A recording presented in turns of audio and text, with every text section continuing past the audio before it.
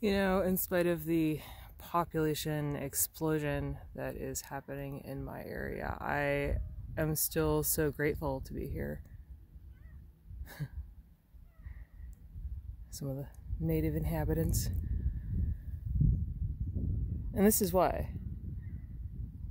This is just a mile, less than a mile from where I live, and I can walk here, I can run here, I can bike here, I can even haul my kayak down here by hand and put the trolley for the kayak in the back of it and just get on the water and paddle.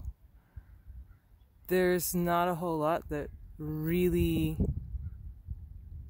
beats the serenity of being out here.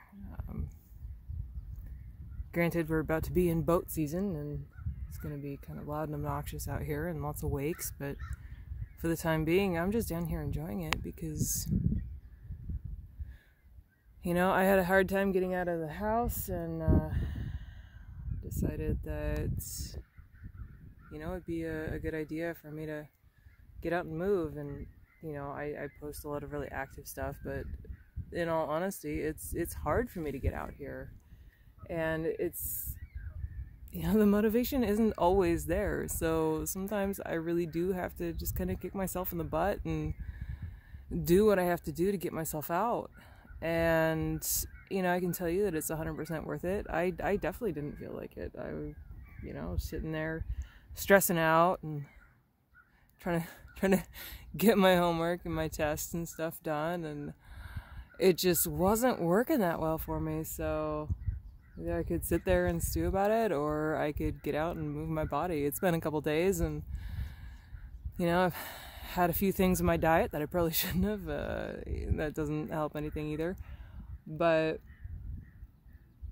the sense of well-being that comes from being able to just get out and move, you know, it doesn't matter if you walk half a mile, it doesn't matter if you run 9 miles, it doesn't matter if you get out on your bike or your kayak or whatever it is that you do.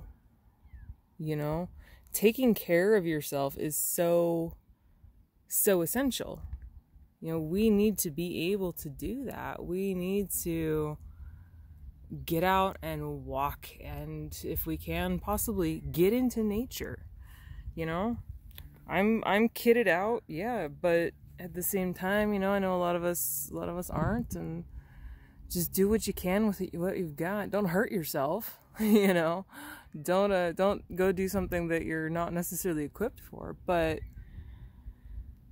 even if you can just get out for half an hour, just wander around the neighborhood, do something, get yourself moving. You know, whether you have an injury, a disability, no matter what it might be, find a way. Because I cannot stress how important it is for mental health for us to move. You know, it makes such a big impact. And when we aren't out and moving and changing our surroundings, we tend to struggle a whole lot more, you know, and it takes away that sense of power and independence that so many of us need to have right now.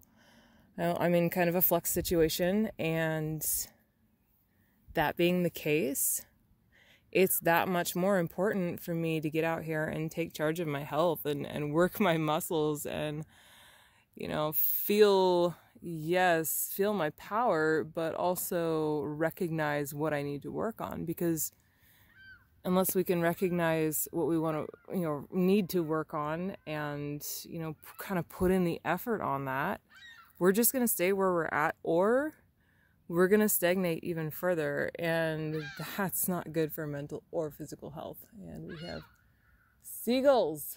Yes, I hear you. So I guess that's kind of my rant. I haven't gone very far today, but I tell you what, I feel so much better.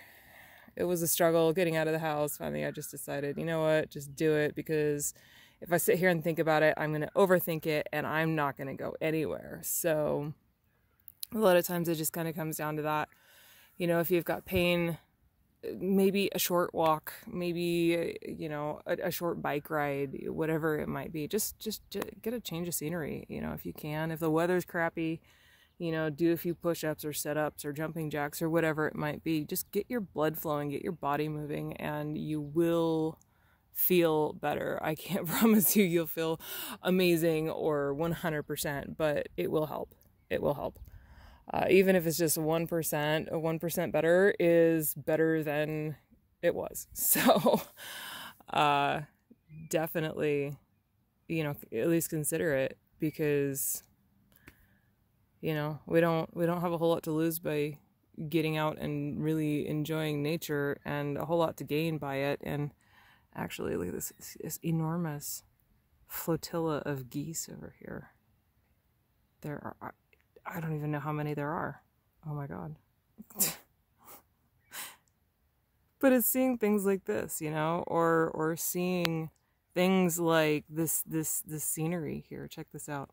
Look at the sun.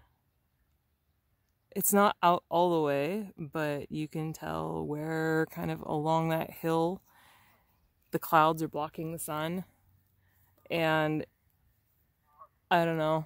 To me, this beats staring at the walls and the screen, and there's just really no substitute for being out in nature. And I feel really feel for the people who are locked in urban environments who can't get out and see something like this, because it's havoc on our mental health. You know, we as humans are meant to be outside. And I also feel for the people who have conditions that don't let them be in the sun, or, you know, grass allergies or what have you.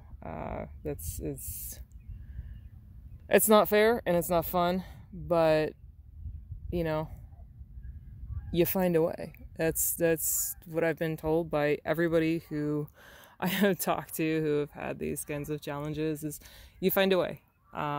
If you feel sorry for yourself, you're not gonna sit there, you know, you're gonna sit there and you're not gonna do anything about it. So, I don't know. It's just kind of, it's one of those things. You know, I just kind of wanted to get out here and rant about it, because I know so many of us struggle with it, and I do too, 100%. You know, me getting out here and posting these videos or what have you. No, it's not easy for me. It is definitely 100% not easy. It is a challenge. Some days more than others. And if you can kind of keep yourself on a roll, that's so much better. It's so much easier. If you go a couple days without, you know, getting out and really moving, then the principle of inertia takes effect in the way that you don't really want it to. So use it to your advantage if you can. I know I definitely am trying to. This won't be a super long jaunt or run. It's not going to be an 8-miler like you know, this past weekend, but it's definitely going to be a good experience of getting my body moving and getting out. And, you know, whenever you get out and you do this stuff, do not forget to stretch afterward, or maybe in the way the brain processes things, remember to stretch afterward. Otherwise, you will definitely be hurting, like me, because I was a dummy and thought I could get away with it, and that doesn't really work that way. So get out there and just kind of do what you can, you know, get some air if you can, you know, without the allergies totally killing you. See if you can get out into some scenery and just enjoy it. Move your body, even if you're, you know, in a dance class, or do some yoga outside in the park. I don't care. Do what you can.